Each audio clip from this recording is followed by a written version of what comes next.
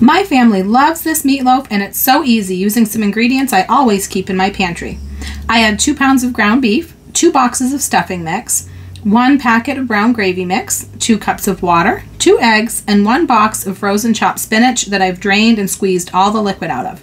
I added this secret ingredient for a little extra nutrition that no one seems to notice.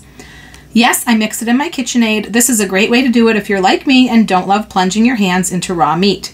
I bake this in a bundt pan because it bakes quicker with the hole. I use this same trick for banana bread and other quick breads.